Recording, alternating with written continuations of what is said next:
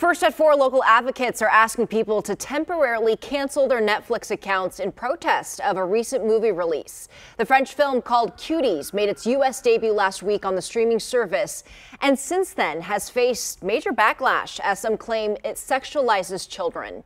Eyewitness News reporter Jaleesa Irizarry explains why some believe this film is part of the problem. Of the millions of movies you can watch right now, there's only one thousands of people are asking everyone to avoid. I'm just in shock. Jasmine McGill, a known advocate fighting child abuse, couldn't bear to watch it. It's a step back for every single person that is out there fighting child abuse, child exploitation, and human trafficking.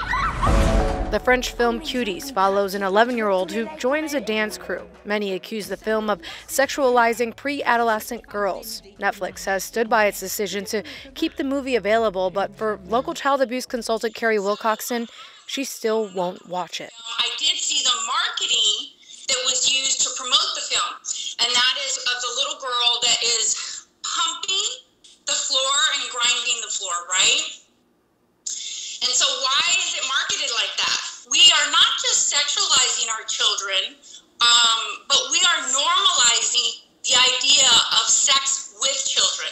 But that was the exact issue the filmmaker Maimouna Doucoure said she wanted to address. She spoke with NPR last week about the message she wanted to get across. We have the same fights, and we are all together about that issue of hypersexualization of our children and protect our children. But for many advocates, the movie missed its mark. It broke my heart. All they hope is that people use the 96 minutes they would have taken to watch the film to do something else. We have tools and resources here in our city that can help you learn about these things without actually exploiting children in the process. Jaleesa Irizarry, KENS 5 Eyewitness News.